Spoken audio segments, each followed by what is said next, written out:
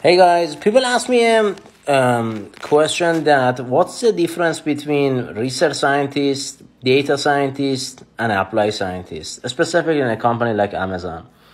Alright, so here we go. Data scientist is a person that usually can be either toward the data side or toward the research side. They usually are good in the SQL, Python programming, and fitting statistical models.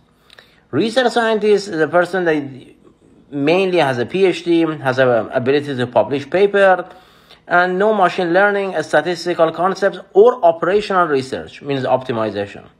Applied scientist means research scientist at Amazon, plus SC L4 bar, means plus a software engineer L4.